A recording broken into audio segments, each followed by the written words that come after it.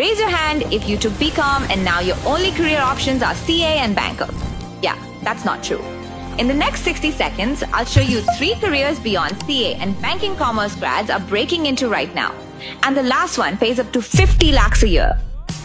First, financial data analytics. You'll be predicting billion-dollar moves for companies like Deloitte and JP Morgan. To get into this role, you can explore courses at Wharton School of Business and the London School of Economics. Second, Fintech and Blockchain. In this career path, you'll be shaping the future of money with digital currencies. Study these courses at MIT, NTU Singapore, or Oxford.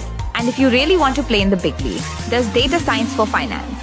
You'll combine Python and financial expertise for salaries that can double in 2 to 3 years. 25 दिन में पैसा double. 25 दिन में पैसा double. To break into this career, you can upskill with programs from Columbia University, Harvard, or ISB.